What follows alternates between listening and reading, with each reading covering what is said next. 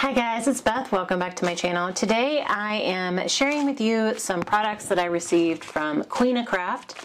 They are a craft supply company and they asked me to try out some of their products, and I was happy to do so because after checking on their website they have a lot of cute paper pads or packs. They have stickers, dies, stamps, and then a lot of other crafty items, and so I was super excited to get my hands on some of them and try them out. So I just wanted to show you what it is I got, and then I'm also going to do a project with you today. So the package came with this little thank you card for ordering, and just where you can find them online on social media, and then this cute little notebook. And then what I got 2 packs of stickers. One, they're like little round stickers, and a lot of them have sentiments on them, and then some are just images, but they are Christmas. I kind of went with the Christmas theme because I had a project in mind after like seeing what all was on their website. There were a few things I knew that I would like to get together because of the project that I had thought of.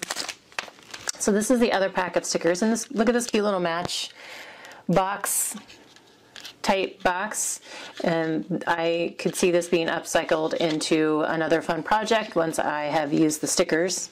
And so again, these are Christmas, but they're just different shapes, different icons and images.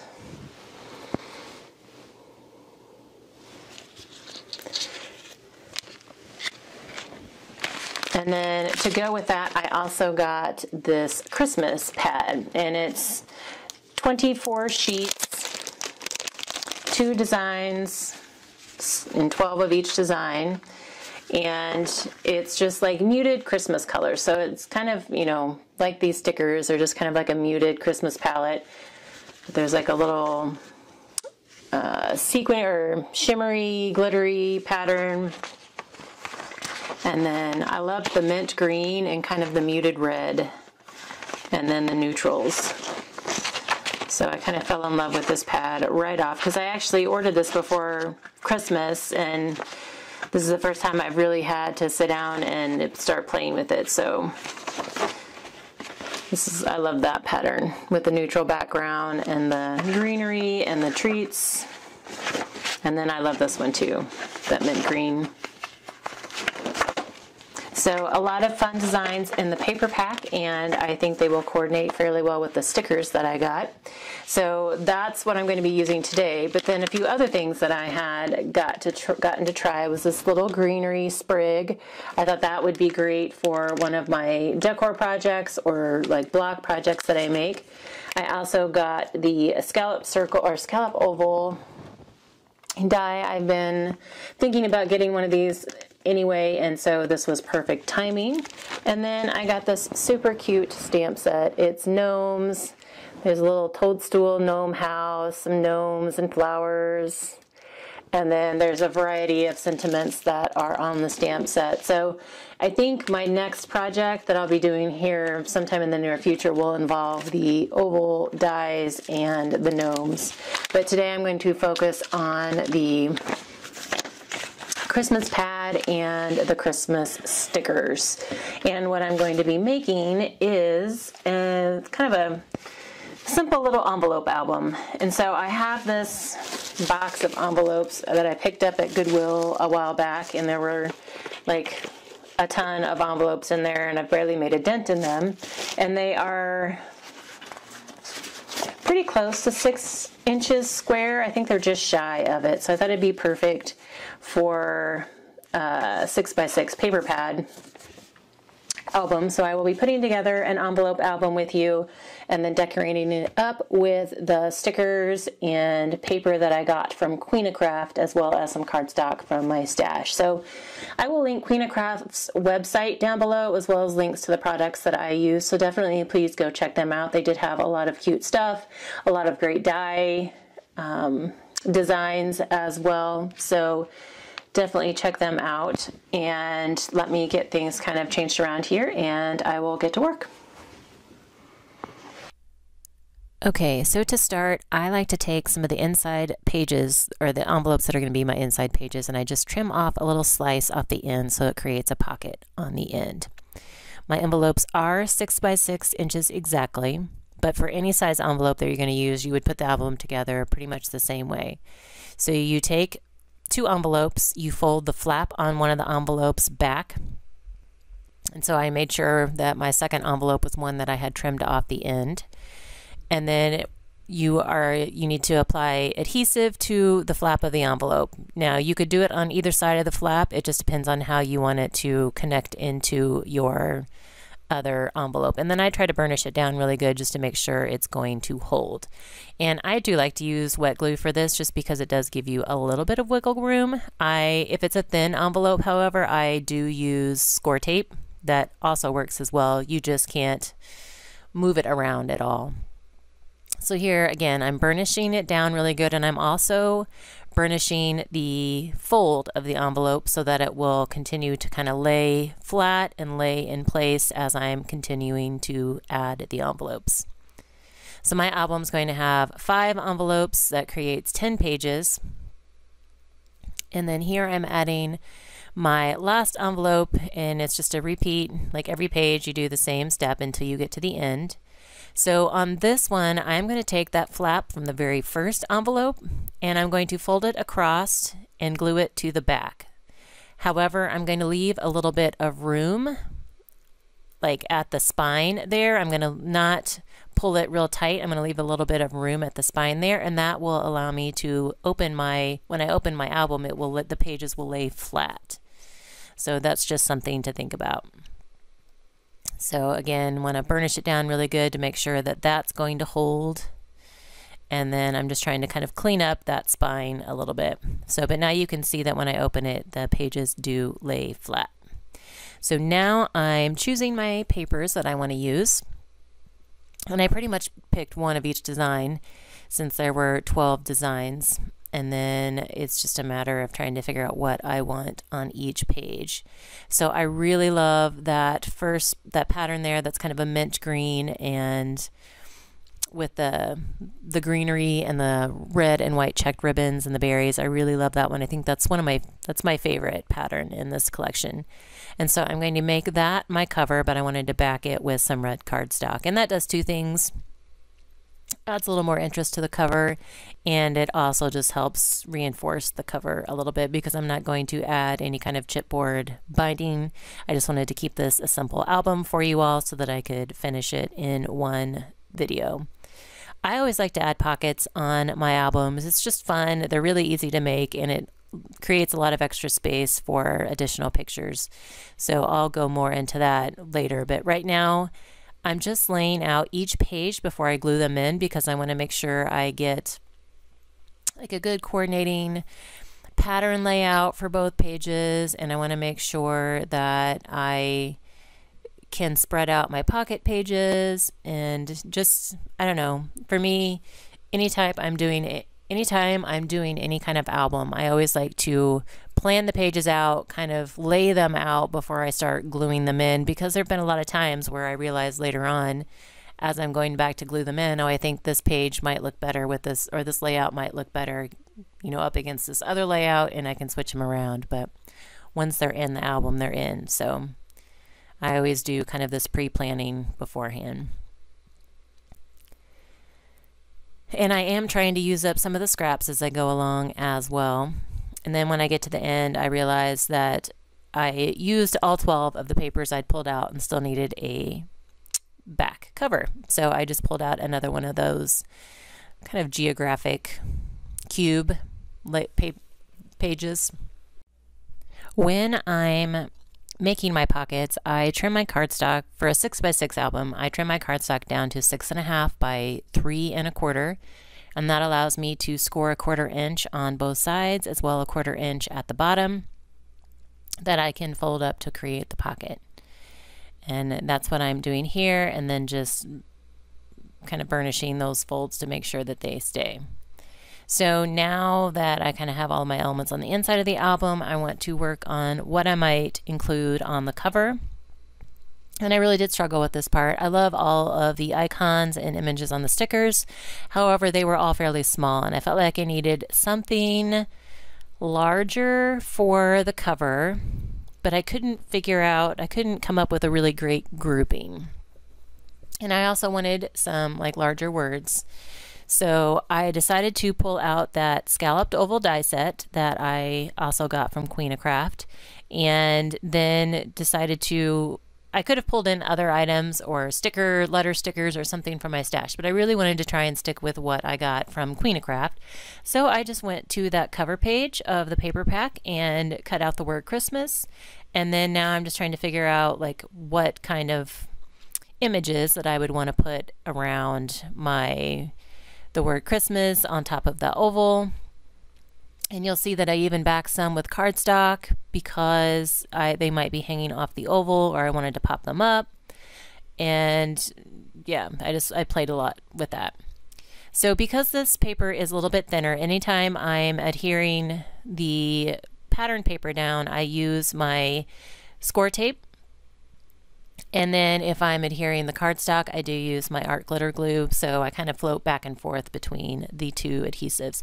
Here I want to add something to cover my binding there, or the spine rather.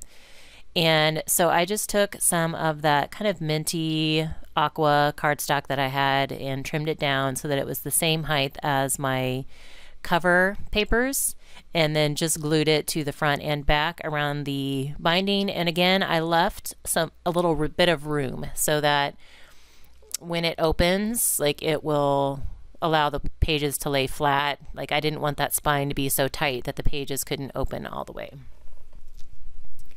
So here I'm doing the same thing to the back cover that I did to the front, just layering the pattern paper onto the cardstock. So all of my main layers, like the cardstock in this instance, is 5 7/8 by 5 7/8. So that leaves like an 1/8 inch border on each side. And I find that's easiest for me because whether I'm working with envelopes or paper bags, it's the pages, even though it may be a 6-inch envelope, they're not always exact. Like, there's always a little bit of difference. So leaving that border just kind of gives me a little bit of freedom as to getting it on the envelope with more of a equal border around, and not having to do a lot of trimming if it overhangs, or some pages might not cover it. So anyway, that's just kind of how I roll with these. I always, just like my cards, I always like to leave a little bit of a border around. So anyway, now I'm back to putting my cover together, and I did use some art glitter glue on that word Christmas and tried to smooth it out a little bit just so that the glue wouldn't leave any bumps underneath it.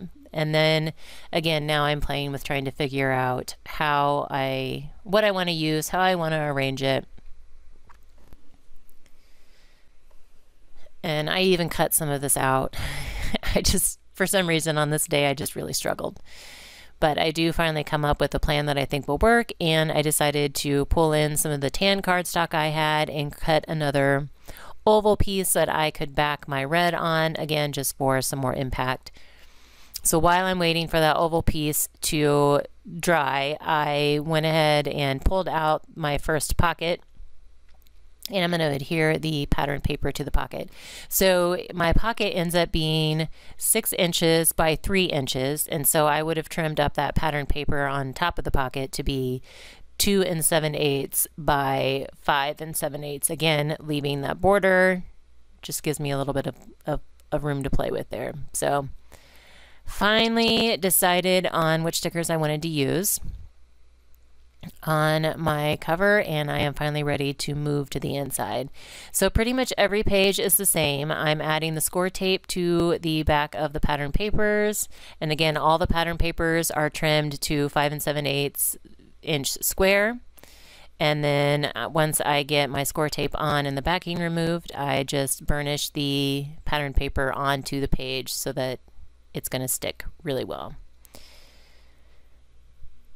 And I usually try to include some interactive pages in my album. So whether that's this pocket page that will include tags that can be pulled in or out, or if it's like a lift the flap type thing, I do try and include at least a couple of interactive pages. So you'll see that throughout. And then you saw that when I put my pocket down, I did use art glitter glue on the pocket itself.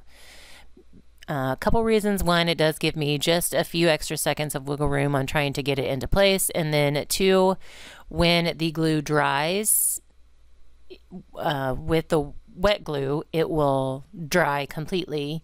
However, when you are using score tape, like right here, it will always remain sticky. So if there was any part of the score tape that was hanging over the folds that I made on the back of my pocket, then it could still allow, it could cause things to stick within the pocket.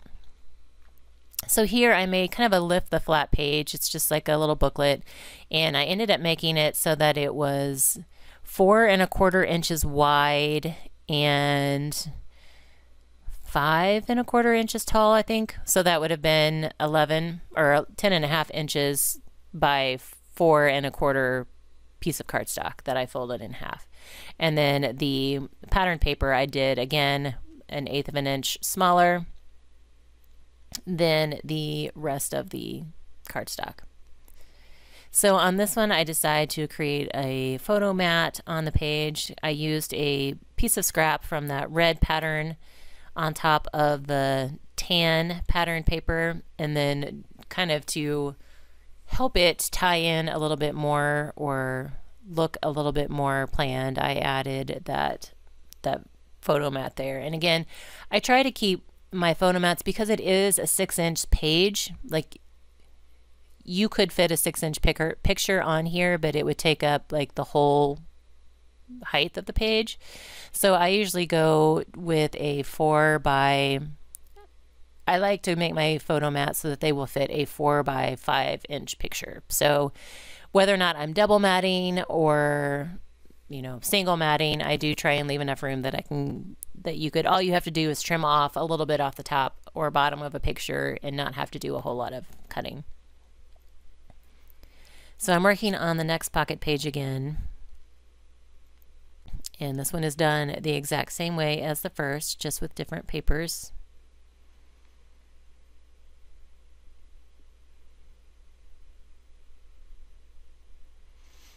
And I'm sticking my hand in there because I did adhere my adhesive on the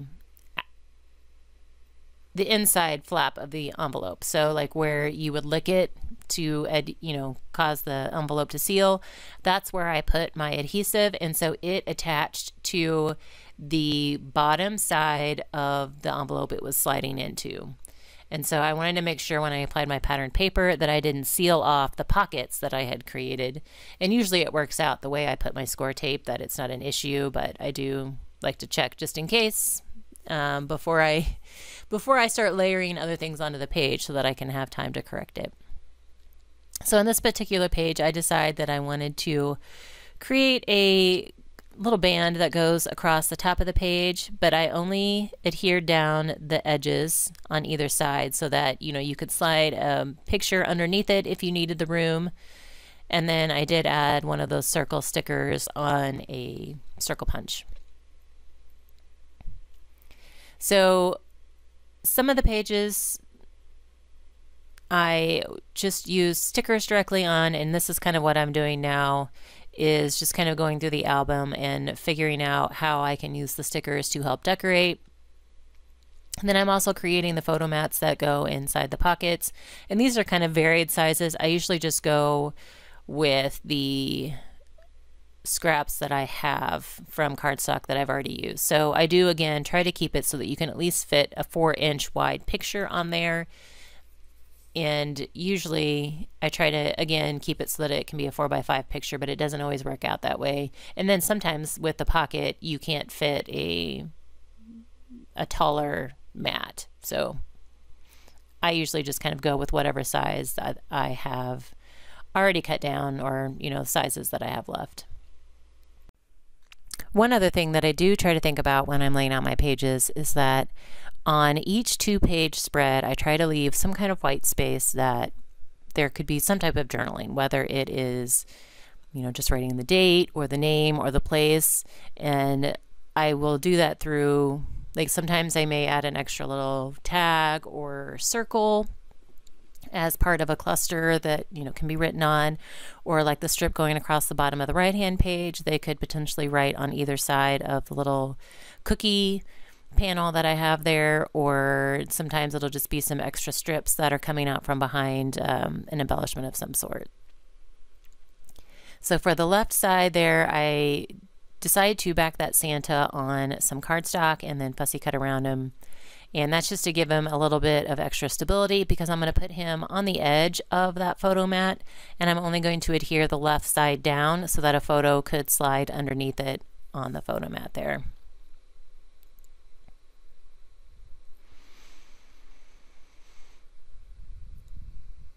So as I'm playing with the stickers, I'm just trying to find ones that I can group together easily. And since they're all fairly small, those smaller ones I do try and group several together. So here I go with a little drink and the candy cane in the middle, and then the little gingerbread man, and decide to back that on a cardstock circle. And then there's the scrap of the tan paper, and I just decided to cut it so that it would fit behind that circle and stick out on either end, just to give that circle a little bit more added interest and a little bit more weight on that page.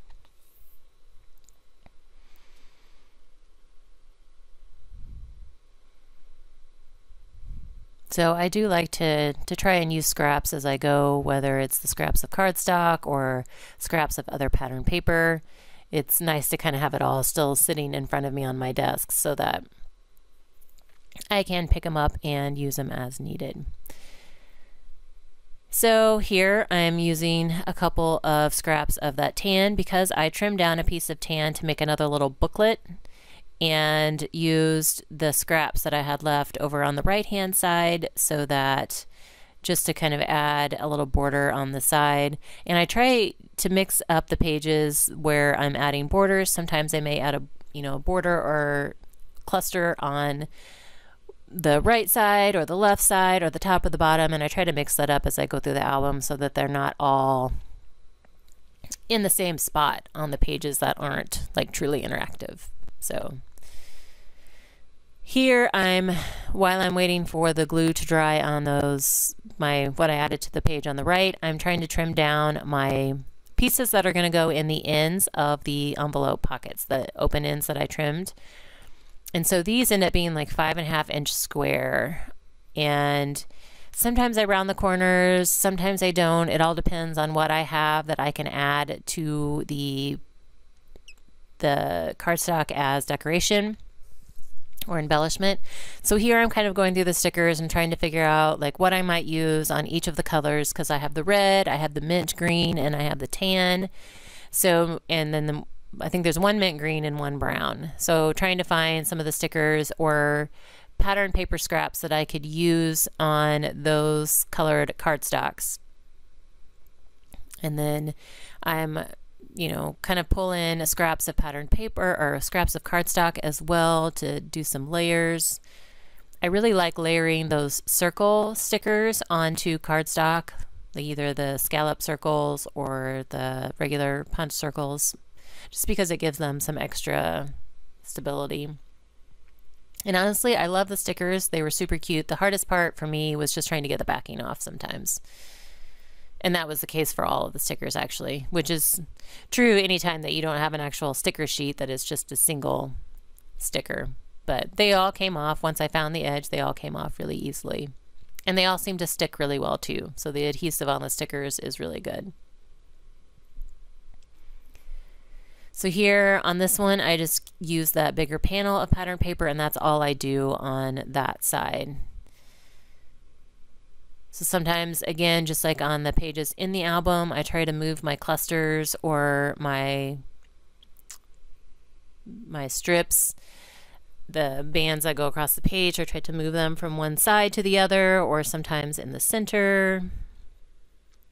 But I don't generally do a whole lot of embellishing on these photo mats that go in the pockets, whether it's in my envelope albums or in my paper bag albums, just because they're being pulled in and out. So I don't want anything two-dimensional. And then I want there to be room for photos of some sort, whether they're not going to be full-size photos, again, because these are only 5.5 inches square.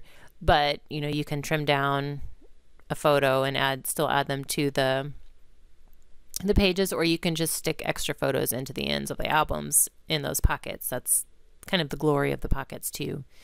Creates extra room for photos or additional ephemera. So just trying to use up some of the scraps that I have, and I think I used all but one little scrap, and I think that's because I didn't see it until I was like cleaning up. I ran across another little strip scrap, and I was like, oh, I'm sure I could have used that somewhere, because I was trying to include at least one pattern paper piece on each of those, at least on one side of each of those little mats. So here is my finished album, and just kind of a quick flip through of the pages and the tags or photo mats that are in all of the pockets. And I really loved the paper. I love the colors in the paper. I love the stickers and the images. So if you enjoyed this project and are interested in any of the Queenacraft projects, again, they will be linked in the description box below. Please let me know if you have any questions. I will, you know, be happy to answer any questions on the album itself or any of the pages or the projects that I had. So it's New Year's. Happy New Year's to everyone. I hope 2021 is better for all of us and that things get back to normal at some point this year. But Happy New Year. Thanks so much for your time, and I hope you're having a crafty day. Bye.